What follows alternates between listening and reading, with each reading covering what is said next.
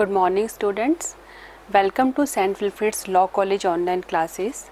I, Dr. Lehar, and our today's topic is Challenges in Indian Political System, Module number 7. What are the challenges our Indian system has faced in today's scenario? Today's perspective में अगर हम देखें तो क्या क्या problems हैं, challenges हैं जो इंडियन सिस्टम में बहुत ज़्यादा फेस किए जा रहे हैं. इंडियन सिस्टम में जो है उनको डिडक्ट करने की कोशिश की जा रही है, किस तरह से उन्हें हटाया जाए, रिमूव किया जाए और बहुत अच्छा पॉलिटिकल सिस्टम इंडिया में बने, इसके लिए ट्राई किया जा रहा है. तो we are discussing major problems of political system today.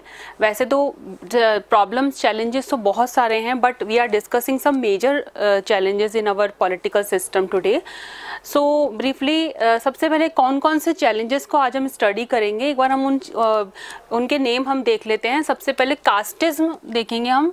Casteism है, देन कम्युनलिज्म है, Naxalism, regionalism, terrorism, then coalition politics, defection, corruption and negative role of media and so many challenges we are facing. बात करते हैं, start करते हैं हम casteism से. ठीक है, कास्टिज्म जो फर्स्ट चैलेंज है हमारा, बहुत ही मेजर चैलेंज है इंडियन पॉलिटिकल सिस्टम का. यहाँ से स्टार्ट करते हैं हम. कास्टिज्म क्या होता है? कास्टिज्म हम देखते हैं कि इंडियन पॉलिटिकल सिस्टम में बहुत ही डीपली इंक्लूड हो चुका है और इसको रिमूव करना भी एक तरह से बहुत ही इम्पॉसिबल सा हो गया है अभी प्रेजेंट पर्सपेक्टिव में हम इसे देखें तो. कास्टिज्म क्या होता है? Casteism lead the members of one cast to exploit the members of other caste for their own name of superiority और inferiority complex से. यानी कि कास्टिज्म ऐसा होता है क्योंकि हमारे इंडियन एंशियंट टाइम में स्टार्टिंग से ही कास्ट का जो रोल है बहुत इम्पॉर्टेंट रहा है. अगर हम एंशियंट टाइम की तरफ जाएं तो we have talk about the 4 varnas in our ancient time, ब्राह्मण, क्षत्रिय, वैश्य और शूद्र. तो उस तरह का ही लेकर आगे जो है उन वर्ण से ही आगे जाके कास्ट बनी. तो कास्ट सिस्टम से हमें ये देखने को मिलता है कि आजकल जो पॉलिटिक्स, हमारी इंडियन पॉलिटिक्स चल रही है, उसमें कास्ट जो है वो हर वे में जो है इन्फ्लुएंस कर रही है. ठीक है, किस किस वे में इन्फ्लुएंस कर रही है कास्ट पॉलिटिकल सिस्टम को? जैसे हम बात करते हैं first of all cast, leadership and recruitment. जब टिकट दिए जाते हैं पॉलिटिकल पार्टीज में इलेक्शन फाइट करने के लिए, तो लीडरशिप के जो रिक्रूटमेंट्स होते हैं उनके अंदर भी कास्ट एक मेजर रोल प्ले करती है. चाहे उस कैंडिडेट के अंदर उतनी एबिलिटी हो कि ना हो, बट अगर वो पर्टिकुलर कास्ट से बिलोंग करता है, जहाँ पर जिस रीजन में उस कास्ट की बहुत ज़्यादा मेजोरिटी है, तो उस कैंडिडेट को टिकट दिया जाता है rather than other members. Is also if the other member is more qualified and eligible rather than this candidate. लेकिन अगर वो उस कास्ट से बिलोंग करता है तो उसको रिक्रूटमेंट जल्दी मिल जाता है बजाय कि दूसरे के. तो कास्ट जो है वो लीडरशिप रिक्रूटमेंट में भी एक इम्पॉर्टेंट रोल प्ले कर रही है. इसके बाद हम देखते हैं कास्ट एंड पार्टी पॉलिटिक्स. ठीक है, कास्ट जो पार्टी के जो पॉलिटिकल पार्टीज हैं, ठीक है, पॉलिटिकल पार्टीज का मेजर जो रोल होना चाहिए वो होना चाहिए कि नेशन को सर्व करना है, उन्हें गवर्नमेंट फॉर्म करनी है, तो बहुत ही पॉजिटिव रोल होना चाहिए पार्टीज का. लेकिन पार्टी पॉलिटिक्स भी जो है वो कास्ट पे इन्फ्लुएंस हो गई है. इसका एग्जांपल हम अकाली दल जो है पंजाब में वो ले सकते हैं, और बहुत सारे स्टेट्स में हम ये देखते हैं कि जो लीडरशिप है वो भी कास्ट पे ही डिपेंड करती है कि किस कास्ट से बिलोंग करते हैं पर्टिकुलर कैंडिडेट्स. ठीक है, तो पार्टी पॉलिटिक्स जो है वो भी कास्ट पे डिपेंड कर रही है. इसके बाद कास्ट का इलेक्शंस के टाइम पर भी बहुत, कास्ट एंड इलेक्शंस, तो कास्ट का इलेक्शन के टाइम पर भी बहुत ज़्यादा इन्फ्लुएंस देखने को मिलता है. जब इलेक्शन में एक तो सबसे पहले जब टिकट दिए जाते हैं कैंडिडेट्स को, that time cast plays a very important role. In elections also cast plays a very important role, क्योंकि जो सिटीजन्स हैं वो उनको भी इस तरह से इन्फ्लुएंस किया जाता है कि वो कास्ट वाइज वोट दें. तो इलेक्शंस में भी कास्ट का एक बहुत इंपॉर्टेंट रोल है. इसके बाद cast and exercise of power bye political parties, cast, यहाँ पर भी पॉलिटिकल पार्टीज के अंदर जो जो ऑर्गेनाइजेशन में जो पावर होती है, ठीक है, उसमें भी उसको एक्सरसाइज करते हैं, वो भी कास्ट से ही इन्फ्लुएंस होके करते हैं, लीडर्स जो होते हैं, जो हायर लीडर होते हैं, ठीक है। तो वो मतलब ये है कि जो पर्टिकुलर किसी कास्ट से बिलोंग करते हैं उनको ज़्यादा प्रेफरेंस दी जाती है रादर देन अदर्स, तो इन पार्टी पॉलिटिक्स ऑल्सो। तो ये कास्ट एक ऐसा है। और कास्ट वायलेंस के रूप में भी हमें कई बार ऐसा भी होता है, लीडर्स खुद अपने सेल्फ इंटरेस्ट के कारण कास्ट वायलेंस फैलाते हैं और उसमें जो है वो कंट्री की यूनिटी इफेक्ट होती है। तो कास्ट हम अगर देखें तो पॉलिटिकल सिस्टम में एक मेजर चैलेंज के फॉर्म में जो है दिखता है हमें। तो ये बहुत ही मेजर प्रॉब्लम आज के डेट में हो गई है इंडियन पॉलिटिकल सिस्टम की, चाहे वो लोकल गवर्नमेंट की पॉलिटिक्स हो, लोकल पॉलिटिक्स हो, रीजनल हो या फिर यूनियन लेवल की पॉलिटिक्स हो, लेकिन कास्ट जो है वो एक बहुत ही इंपॉर्टेंट रोल प्ले करने लगी है, जबकि ऐसा होना नहीं चाहिए। एक अगर फेयर मैनर में हम देखें तो कुछ ग्रुप्स आज भी ऐसे हैं जो कि कास्ट से अबव वो अपने आप को सोचते हैं और वोट देने का, जो इलेक्शन सिटीजन्स हैं वोट देते हैं, तो कई बार ऐसा देखने को मिलता है कि वो कास्ट से ऊपर उठकर वोट देते हैं। तो ये एक बहुत बड़ा प्रॉब्लम है, बहुत बड़ा चैलेंज है इंडियन पॉलिटिकल सिस्टम में, जो कि कास्ट बेस है, ठीक है।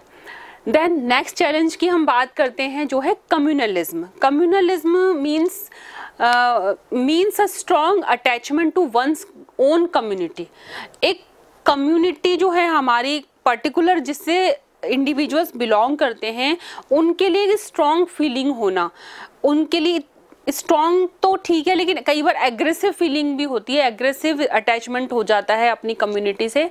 तो ये जो एटीट्यूड है that is very harmful for the countries unity और मतलब पॉलिटिकल सिस्टम के लिए भी, क्योंकि कम्युनल जो बेस वायलेंस होता है कई बार इस कदर भी बढ़ जाता है वो कि वहाँ से जो है वो गवर्नमेंट के लिए एक प्रॉब्लम क्रिएट कर देता है। तो कम्युनलिज्म के अकॉर्डिंग ही कई बार ऐसा भी होता है कि जो गवर्नमेंट्स हैं, लीडर्स, हम सेल्फिश लीडर्स होते हैं, वो कम्युनल वायलेंस फैलाते हैं, कम्युनल वायलेंस के अकॉर्डिंग ग्रुप्स बनाते हैं सिटीजन्स के, और वहाँ पर यहाँ जो है उसी तरह से वोट देने के लिए उनको इन्फ्लुएंस करते हैं। तो communalism is also a very major problem of political system है। पॉलिटिकल सिस्टम को एक स्ट्रॉन्ग पॉलिटिकल सिस्टम बनने ही नहीं देता है कम्युनलिज्म। तो उससे क्या होता है कि इंडियन पॉलिटिकल सिस्टम में एक वीक पॉलिटिकल सिस्टम बनता जा रहा है। कम्युनलिज्म जो है, कई बार कम्युनल वायलेंस इतना बढ़ जाता है, हम देखते हैं, हमने कई बार सुना होगा कि हिंदू मुस्लिम जो राइट्स होते हैं हुए बहुत सारे हमारे इंडिया में, और तो वो सारे राइट्स जो हैं वो किस तरह से इफेक्ट करते हैं पॉलिटिक्स को, गवर्नमेंट को, और में जो कॉमन मैन है उसको तो करते ही हैं। तो इस तरह से ये भी एक बहुत बड़ा मेजर प्रॉब्लम बन के आ रहा बहुत टाइम से ही है कम्युनलिज्म, ठीक है। इसके बाद हम नक्सलिज्म की भी बात कर लेते हैं, जो कि इंडियन पॉलिटिकल सिस्टम का एक बहुत बड़ा चैलेंज बनता जा रहा है। स्टार्टिंग इसके वेस्ट बंगाल से हुई, इसके बाद ये छत्तीसगढ़, उड़ीसा, आंध्र प्रदेश, तेलंगाना और वगैरह जो रीजन्स हैं वहाँ पर नक्सलाइज्ड मूवमेंट चले। नक्सलाइज्ड मूवमेंट्स में क्या हुआ था कि ये जो पर्टिकुलर ग्रुप थे वो अपने आप को पुअर फार्मर्स के ग्रुप जो कि अपने आप को मेन स्ट्रीम से अलग उन्होंने पाया, तो उन्होंने गवर्नमेंट से डिमांड्स करना स्टार्ट कर दिया, जिससे कि वो एक फॉर्म ऑफ रीजनलिज्म है कि वो अपने आप को अलग मानने लग गए और वहाँ डिमांड्स, और फिर कई बार इसने जब एग्रेसिव फॉर्म ले लिया तो इसको नक्सलाइट मूवमेंट बोला। तो इन रीजन्स में पर्टिकुलरली जो है छत्तीसगढ़ हो गया, उड़ीसा हो गया, आंध्र प्रदेश हो गया, यहाँ इन रीजन्स में नक्सलाइट मूवमेंट्स भी गवर्नमेंट के लिए बहुत बड़ी प्रॉब्लम बने हुए हैं। और पूरी जो central government is also aware about the naxalite movement, तो उनको भी इसके जो कॉन्सिक्वेंसेज है वो फेस करने पड़ते हैं, ठीक है। तो नक्सलाइट मूवमेंट जो है वो भी एक मेजर प्रॉब्लम है इंडियन पॉलिटिकल सिस्टम का। इसके बाद बात करते हैं हम रीजनलिज्म की। रीजनलिज्म जो है इसका मीनिंग क्या होता है? Regionalism means love of a particular reason in preference to the country as a whole.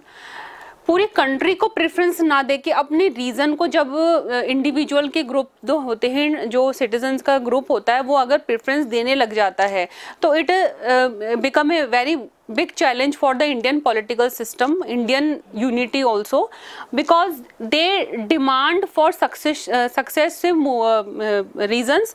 यहाँ पर वो लोग डिमांड करने लग जाते हैं, अपने रीजन को ज़्यादा इम्पोर्टेंस देने लगते हैं, कंट्री की यूनिटी को नहीं देने लगते। तो इस तरह से हम ये देखते हैं कि कई बार ऐसा हुआ कि सेपरेटिस्ट जो सेपरेट रीजन की डिमांड करी, कई बार जैसे उनका एग्जाम्पल तमिलनाडु और खालिस्तान, इस तरह का कुछ एग्जाम्पल हम लेके बता सकते हैं कि इंडिपेंडेंट नेशन इन्होंने डिमांड करी, ठीक है। तो ये एक तरह से यूनिटी को भी डिस्ट्रॉय कर रहे हैं, ये वाला जो फीलिंग है, ये वाला जो चैलेंज है, ठीक है। और पॉलिटिकल सिस्टम को भी इफेक्ट कर रहा है, क्योंकि गवर्नमेंट को पर्टिकुलरली इन मूवमेंट्स को स्टॉप करने के लिए अपनी एनर्जी वेस्ट करनी पड़ती है। इसके अलावा कई बार डिमांड फॉर सेपरेट स्टेटहुड, हम देखते हैं कि आए दिन डिमांड्स होती है। जैसे 2000 में जो है 3 नए स्टेट बने थे, जिनमें छत्तीसगढ़ और उत्तराखंड थे, और ये तो इस तरह से वो स्टेट बनाए, लेकिन लैंग्वेज बेस पे और डिफरेंट कल्चर के बेस पे। लेकिन इसी तरह से और भी बहुत सारे स्टेट्स अलग बनाने की, स्टेट से सेपरेट करने की डिमांड टाइम टू टाइम पे आती रहती है। अभी कुछ ही समय पहले जो है असम से गोरखालैंड की डिमांड भी से डिफरेंट होकर एक नया रीजन, एक नया स्टेट बनाने की डिमांड आई।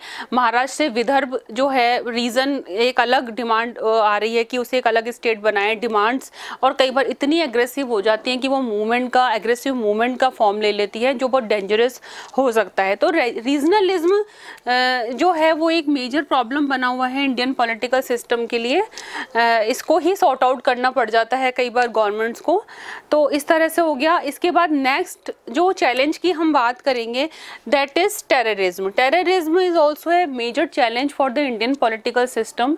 टेररिस्ट एक्टिविटीज़ जो हैं वो टाइम टू टाइम हम देखते हैं कि अकर होती हैं, और जिससे कि क्या होता है कि जो गवर्नमेंट, जो कि अपना, जिसे गवर्नमेंट को वेलफेयरिस्टिक काम करने चाहिए, डेवलपमेंट के वर्क करने चाहिए, लेकिन समटाइम्स वो टेररिस्ट एक्टिविटीज़ जो होती हैं उनको कंट्रोल करने में उनकी एनर्जी वेस्ट हो जाती है।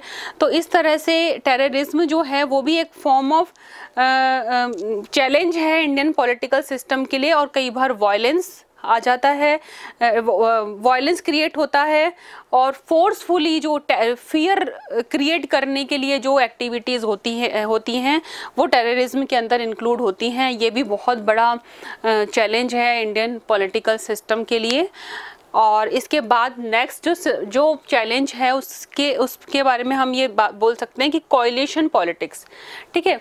कोएलिशन पॉलिटिक्स जो है वो इंडियन पॉलिटिकल सिस्टम का एक मेजर चैलेंज रहा आफ्टर 1989। ये जो है कोएलिशन पॉलिटिक्स का जो ट्रेंड है वो चला। इससे पहले क्या होता था कि 89 से पहले हम देखते हैं कि जब 47 में इंडिया को इंडिपेंडेंट मिली, उसके बाद से जो है वन पार्टी डोमिनेंस चला आया। Congress party was the biggest party in lots of 3 decades. तो उसमें जो है वहाँ कोएलिशन जैसा कोई ट्रेंड नहीं था, लेकिन जब कांग्रेस के अगेंस्ट में दूसरी पार्टीज भी आने लगी तो वहाँ 89 के बाद मेजरली यहाँ पे जो है कोएलिशन पॉलिटिक्स का ट्रेंड आया। कोएलिशन पॉलिटिक्स यानी कि जो डिफरेंट पार्टीज को मिला के गवर्नमेंट फॉर्म होती है, उसमें कभी भी स्टेबिलिटी नहीं आती, लैक ऑफ स्टेबिलिटी। इस तरह की गवर्नमेंट जो होती है वो जब एक गवर्नमेंट है वो बहुत सारी पार्टीज से मिलकर बनेगी, तो यहाँ पे क्या होगा कि वो उसमें कभी भी स्टेबिलिटी नहीं आती है, और लीडर जो हैं वो अपने वे में भी डिमांड्स करते हैं। कई बार ऐसा भी होता है कि जो लीडर्स हैं वो अपनी सेल्फ जो डिमांड्स होती हैं उनके लिए वो पार्टी को भी जो गवर्नमेंट है वहाँ से वो लोग सपोर्ट अपना लेने की कोशिश करते हैं, तो वहीं पर ये जो है फॉल ऑफ गवर्नमेंट भी हो सकता है। तो ये स्टेबिलिटी नहीं आती है इस तरह की गवर्नमेंट ने, और जो गवर्नमेंट स्टेबल नहीं होगी, जो गवर्नमेंट खुद ही स्टेबल नहीं होगी, वो कंट्री के लिए किस तरह से वो काम करेगी ये हम देख सकते हैं। तो coalition politics Indian political system में जो है एक मेजर चैलेंज बना हुआ है, क्योंकि स्टेबिलिटी नहीं रहती। गवर्नमेंट जो है वो एक अगर स्टेबल नहीं है तो वो 5 ईयर में अपनी कोई प्लानिंग नहीं कर सकती, कोई पॉलिसीज़ नहीं बना सकती, ठीक है। इसके बाद पॉलिटिकल एरोगेंस एक बहुत ही इम्पॉर्टेंट ये चैलेंज होता जा रहा है। जिस तरह से पॉलिटिक्स में एरोगेंस को यूज़ किया जा रहा है वो भी एक चैलेंज है इंडियन पॉलिटिकल सिस्टम के लिए। इसके बाद हम बात करते हैं करप्शन की। ये तो हम ये सभी जानते हैं कि इंडियन पॉलिटिकल सिस्टम हो या एडमिनिस्ट्रेशन हो, ब्यूरोक्रेसी है, उसके अंदर करप्शन जो है वो डीप रूट तक चला जा चुका है।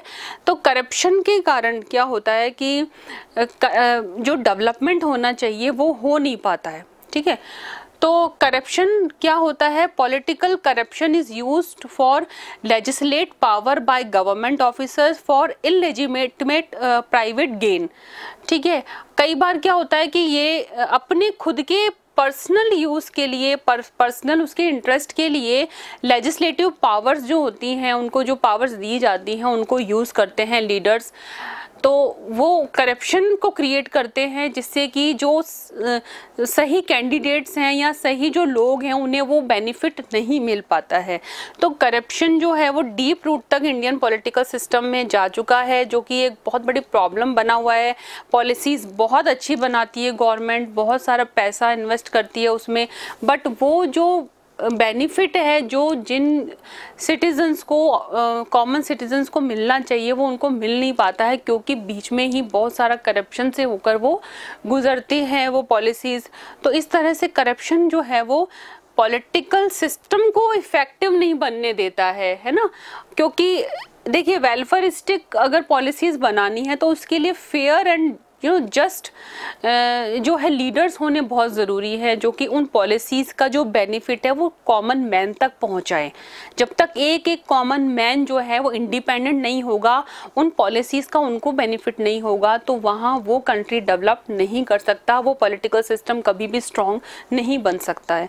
तो इसलिए पॉलिटिकल सिस्टम को स्ट्रॉन्ग अगर बनाना है तो करप्शन को रिमूव करने की कोशिश की जाएगी। जैसे कि हमने जो है लोकपाल बिल वगैरह भी हमने कोशिश करी उस वे में लाने की कि करप्शन को स्टॉप किया जा सके, ठीक है। इसके बाद हम करप्शन में और क्या क्या इंक्लूड कर सकते हैं? Misuse of government power for the other purpose, ठीक है। गवर्नमेंट पावर को अदर पर्पस के लिए यूज़ करना, ये भी फॉर्म ऑफ गवर्नमेंट है।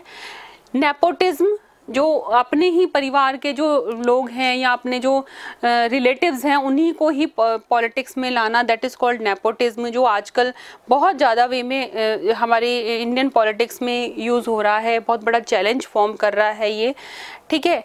इसके बाद है पैट्रोनेज।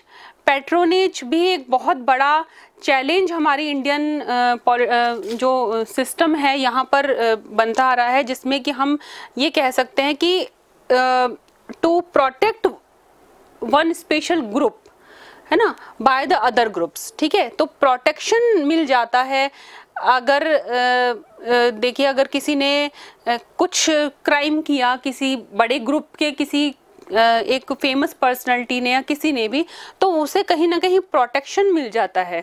तो ये यहाँ प्रोटेक्शन मिल गया तो वो जो है उसके ऊपर वो क्राइम भी प्रूव भी नहीं हो पाता है और उससे कभी पनिशमेंट नहीं मिलती है। तो ये पैट्रोनेज जो है वो एक फॉर्म ऑफ करप्शन है, ठीक है। इसके बाद है ब्राइबेरी। ब्राइबेरी रिश्वत जो हम देखते हैं, हम आजकल कुछ भी काम करवाना हो तो उसके लिए हम रिश्वत देकर अपना काम करवाते हैं, तो ये भी फॉर्म ऑफ जो है ये करप्शन है, ठीक है। एक्सटॉर्शन मतलब जबरन किसी से जब काम किसी से जबरदस्ती का अगर पैसा लिया जाए या किसी तरह से फोर्सफुली जो है मनी डिमांड की जाए तो उसको एक्सटॉर्शन बोलते हैं। ये भी करप्शन का ही एक फॉर्म है। तो इस तरह से करप्शन जो है वो इंडियन पॉलिटिकल सिस्टम में एक वी कैन से कि बहुत एक मेजर प्रॉब्लम क्रिएट कर रहा है। अगर करप्शन को रिमूव करें तो शायद बहुत सारी प्रॉब्लम्स इंडियन पॉलिटिकल सिस्टम की जो हैं वो अब ऑटोमेटिकली रिमूव हो जाए और जो कॉमन मैन है उसको पॉलिटिकल पॉलिसीज़ का, पॉलिटिकल सिस्टम का बहुत सारा बेनिफिट मिल सकता है। तो ये करप्शन जो है ये भी एक प्रॉब्लम है।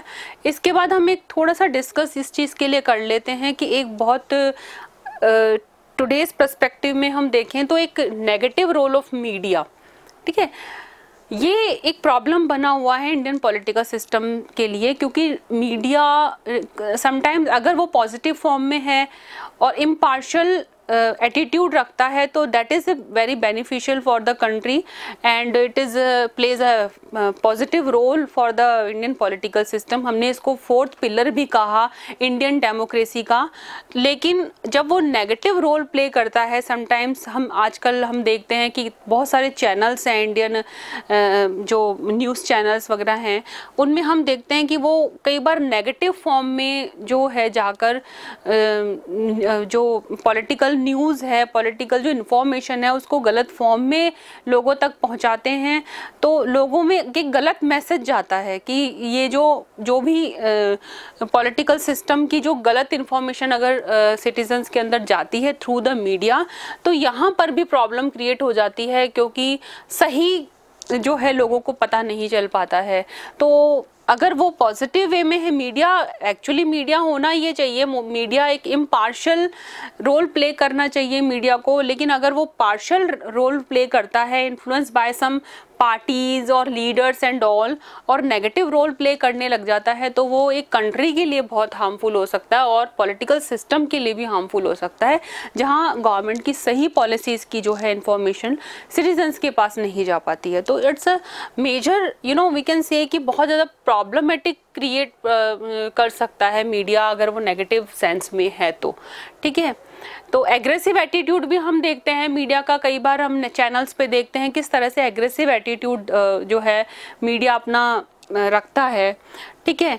इसके बाद एक और भी मेजर प्रॉब्लम हम डिफेक्शन भी जो है कई बार प्रॉब्लम आ जाता है, जिसमें हम पार्टी चेंज करने का जो प्रोसेस है एक लीडर के थ्रू अगर उसे उस पार्टी में अपने जो है सेल्फ इंटरेस्ट कंप्लीट होते हुए नहीं दिखते, वो दूसरी पार्टी में ज्वाइन कर लेता है और ये फ्रीक्वेंटली हो जाता है कई बार।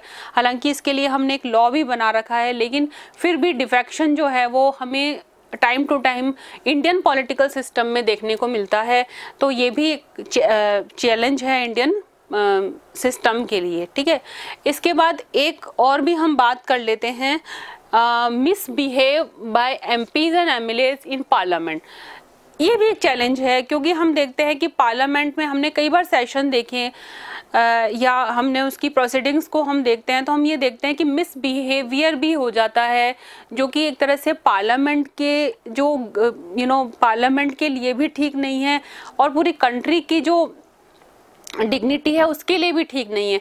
तो misbehave bye MPs MLAs in parliament की जो डिग्निटी है वो भी कहीं ना कहीं नहीं रहती है, तो वो एक प्रॉब्लम क्रिएट हो जाता है क्योंकि जो जितने भी एमपीज एमएलएज हैं, एमपीज जो अपनी पार्लियामेंट में बैठे हुए हैं उनको एक डिसेंट लैंग्वेज को यूज़ करना चाहिए, पोलाइट लैंग्वेज उन्हें पार्लियामेंट में यूज़ करनी चाहिए। लेकिन कई बार ऐसा नहीं होता है। हम देखते हैं कि अक्सर हम पार्लियामेंट के अंदर जो प्रोसीडिंग्स होती हैं वो बड़ी ही हम ये कह सकते हैं कि बहुत इस तरह की होती है कि वो डिग्निटी को हर्ट करती हैं, ठीक है। तो ये इस तरह से ये कुछ प्रॉब्लम्स हैं इंडियन पॉलिटिकल सिस्टम की जो कि हम इंडियन पॉलिटिकल सिस्टम फेस करता आ रहा है। लेकिन अगर इनमें से कुछ को हम रिमूव कर सकें धीरे धीरे, अगर हम इनको रिड्यूस कर दें प्रॉब्लम्स को, तो शायद हमारा पॉलिटिकल सिस्टम जो है वो बहुत एक स्ट्रॉन्ग सिस्टम बन सकता है। तो ये थे हमारे जो मेजर चैलेंजेस हैं इंडियन पॉलिटिकल सिस्टम के। And thank you for watching.